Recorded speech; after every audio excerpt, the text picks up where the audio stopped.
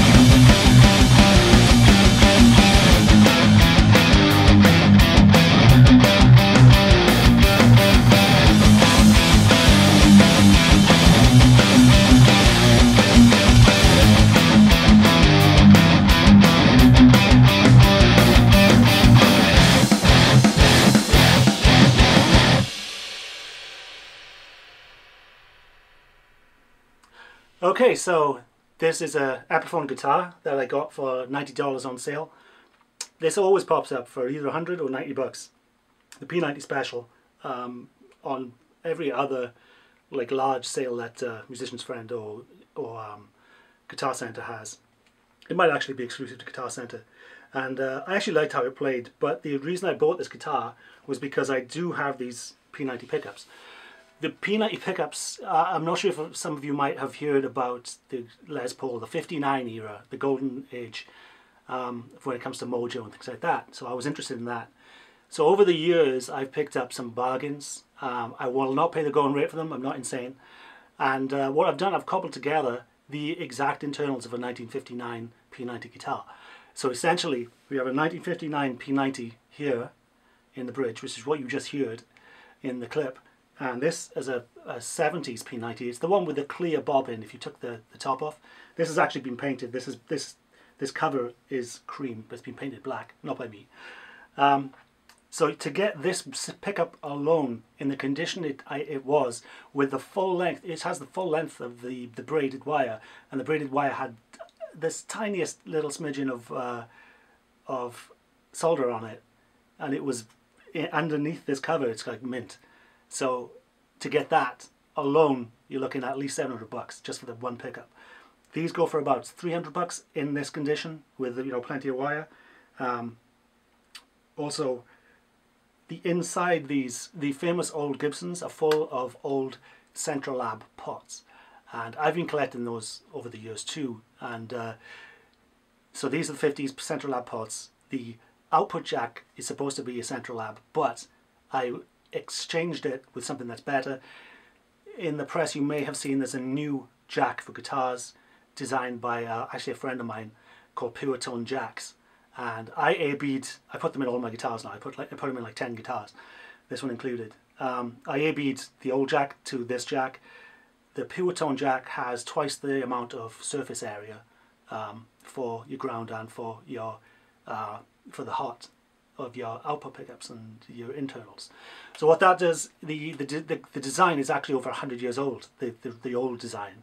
So this is just a modern take where you don't get the kick, the rattling around and the crackling and all the rest of it, and you get a much more solid connection. and in my experience you get a little bit more life in the upper mids. I was finding things wrong with this guitar that I didn't know were wrong with it because I couldn't hear it on the old setup. That's how much of a difference it made. So this isn't a sales pitch for them. I'm just going on about what's inside the guitar. I will be doing an A/B video with the Prius Tone jack in mind, so keep posted for that, so you can hear the difference between one item in your chain, one $4 item in your chain. I think it's like $4 or $5, because he priced it the same as Centralab. So I hope and wish him well with that. So what else did I do to this? I installed Gibson Grover tuners. They cost me less than $30 used. The Rotomatics. I put a bone nut on it, and also the wire and everything is all Gibson. So I really went to town on this, on an $80 guitar, plus tax and all that. But yeah, and I'm listening back to the clip that I did. By far the best I've ever done. It's just 2 guitar tracks. Actually it's 3. It's 2 guitar tracks and there's one thickener in the middle. I forgot about that. And it's just mic up, put up, and I'm hearing remember, these are P90s, these are not humbuckers. And you hear the tightness and the just the excitement of everything. And it was going through my Marshall, and that was going through a creamback, the 70-watt creamback, mic'd up with 2 SM57s. And so tell me what you think in the comments. This isn't a clickbait. You know, you say, oh, $1,000 in a $50 guitar. This isn't something I dreamed up. This is something I actually did. And I thought, you know what? This clip sounds so good, I'm going to dedicate a video to it. I think it sounds good. You might be like, oh, what the hell is that? It is good. This is circular tone, bitch. Don't play. So yeah, as you can probably tell, I'm obsessed about this stuff, and it has, people make fun of Gibson because they recreated the caps, the Bumblebee caps.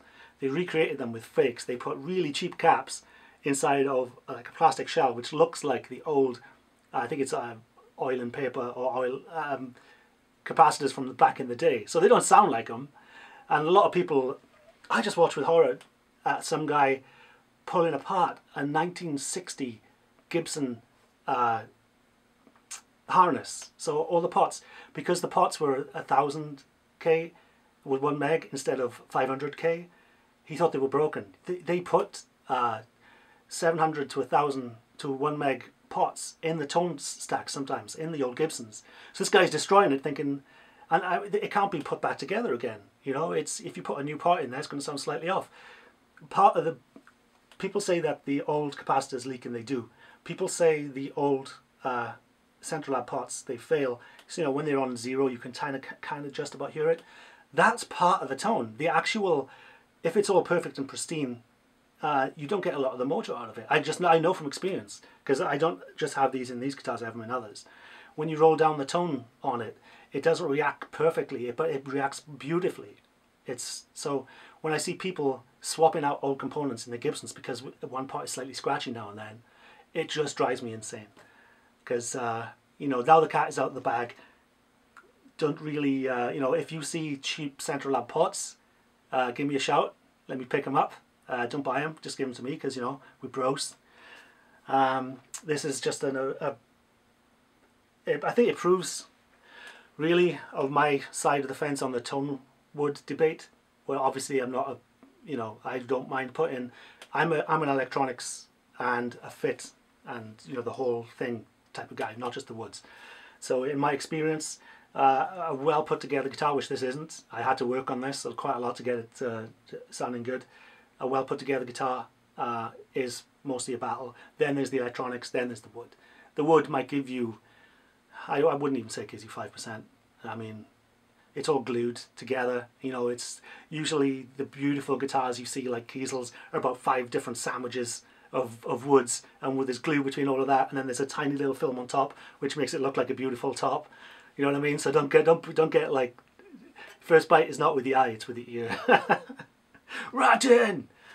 So yeah, tell me what you think. Tell me if you think if I'm crazy for putting probably, if you got all this, just buying a harness, you know, a 59 harness will cost you, well, you know, the 4 input, the 4 pot ones, they'll cost you $600 just for the harness. So I wouldn't pay that money, but I have picked up bargains over the years, so I'm so proud of this. I have been thinking about getting a proper Gibson to put this in, you know, which has a set neck and all that stuff. But after hearing that clip, why? I mean, you know, I might have to shim the neck a little bit to make it perfect. But you know, sometimes it's like, sometimes you just gotta let it go into the wild. You know what I mean? Oh, an ugly guitar! Look at that shit. Love it. Okay, so if you like that, give me a like, give me a subscribe, and I'll keep you posted on the A-Bing for the output jack that I discussed earlier, and have a good one.